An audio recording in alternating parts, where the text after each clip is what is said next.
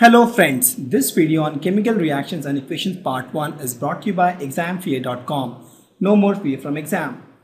What we will study? We will study chemical reactions, chemical equations and types of chemical reactions.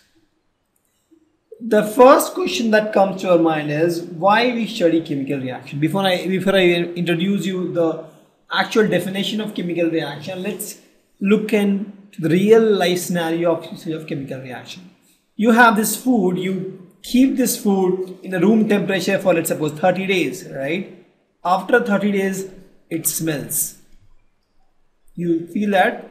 You'll feel the smell coming out, right? Everything gets rotten, right? This get rotten fungus comes here. This smells a lot. Why this smells? Because there is a reaction that happens in the food and the smell is produced. So this is because of a chemical reaction that happens in the food if you keep the food for a long time. The medicines which you take, these medicines have some reaction in your body and then you feel better. For example, if you have a headache, you take some medicines and then after some time you feel better because these medicines react with your body and create some effect.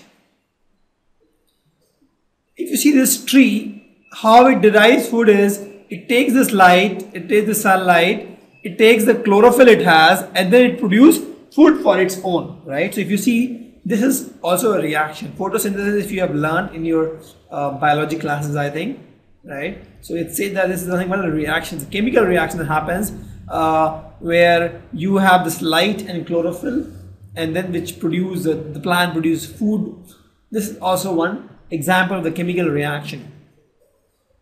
We breathe air, right? We breathe air and this air is used for survival. How? This food which we eat, on that we add oxygen and we get energy. And this oxygen we get from respiration. But if you see, this is also a chemical reaction. You have food, you take oxygen and you add, you get energy. This is an example of one chemical reaction. If you see the batteries, normal the lithium battery or zinc battery which works, is a chemical reaction happening at the positive end, at the negative end. Here oxidation and reduction happen. We'll tell you what oxidation and reduction is. Just understand that some chemical reaction happens and that chemical reaction produce the electrical energy in the battery also. If you see the iron thing you have, after some time it gets rust and this rusting is nothing but a reaction. So we have an iron reacts with oxygen and it produces the rust, right? You have any iron substance you keep in outside your home for 10-20 days, you will see that things got rusted. So this is also one chemical reaction that happens. The food we eat is digested. How it is done? This body produces hydrochloric acid and this takes the food and it digests the food. So this everything is nothing but a chemical reaction. The digestion of food is nothing but a chemical reaction. The car which you drive, in the car we put diesel or petrol, depending on the car variety you have, or petrol, or sometimes now people use LPG gas also, right?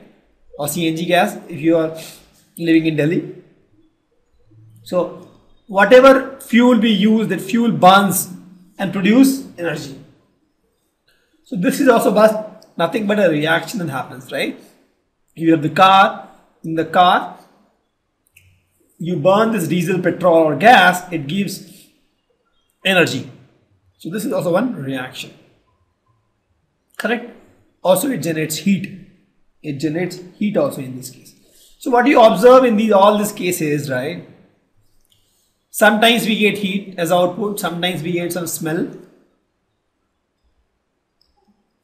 Sometimes the state is changed. For example, this was looking good, but after some time the state got changed, right? State changed.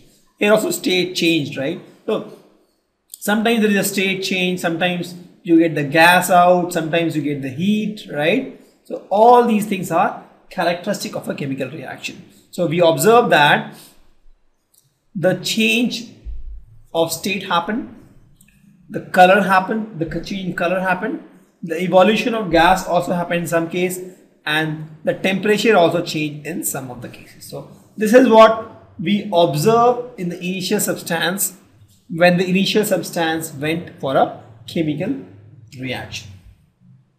So before we even define chemical reaction, let's have some activity of chemical reaction. So what I'm doing is I'm taking a clean magnesium ribbon around 2 centimeter long, right? And I clean that with sandpaper to make sure that there is no dust or something. And I hold with a pair of tongs. So burn this using a spirit lamp and collect some ash. For example, this was my magnesium ribbon, 2 centimeter long. First I removed all the dust using sandpaper, and now I'm holding this, I'm burning this with a spirit lamp, and all this dust which I'm getting, right, I'm collecting this in a ball. So what you see is this guy, this magnesium ribbon, this burns with a dazzling flame. This burn with a dazzling flame, right? This some flames comes out, dazzling flame, and this change into white powder. This powder, if you see, is a white in color. This is a white powder, if you see, right? This is a white powder which you get here. Correct? So the reaction, if you see here, is there was a magnesium there. This guy is a magnesium. Oxygen you got from surrounding air, plus there was some heat required. Actually, there was a heat required. You added some heat and you got magnesium oxide. This is one chemical reaction.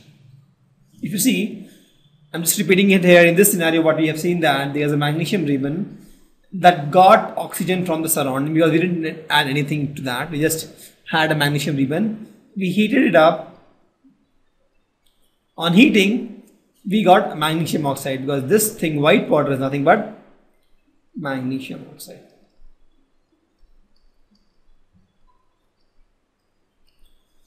So we already know what magnesium is. We have a fair understanding of all the elements little bit, and we will have more understanding in class 11, and we learn again, in fact, in the same class itself, where we'll learn the periodic table.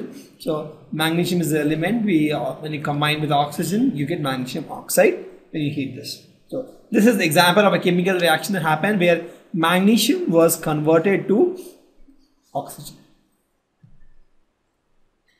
So what is the chemical reaction? Whenever a chemical change occurs, please note, whenever a chemical change occurs, we say that chemical reaction has taken place. In this case, the magnesium was converted to magnesium oxide. Correctly, this is the definition of chemical reaction in the world of chemistry. Example, magnesium plus oxygen in presence of heat converted into magnesium oxide. So initial chemical was magnesium and oxygen that got converted to magnesium oxide. So the chemical change happened in this case, so we call this guy chemical reaction.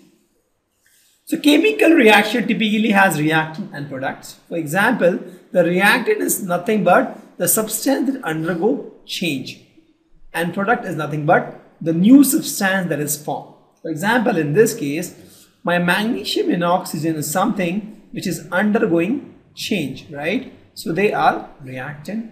A magnesium oxide is the final output. So this guy is a product, and they are separated by a line. Because this is a chemical reaction, we'll write a chemical equation for the same thing, and I'll tell you why we'll write a chemical equation. So magnesium and oxygen react to form a product called magnesium oxide. This is a typical example of chemical reaction where you have a reactant and product, where reactant is converted into product. Thank you. Visit examfear.com to watch free educational videos, try free online tests, get the best quality study materials, study from the best tutors and mentors, and much more. Thanks once again.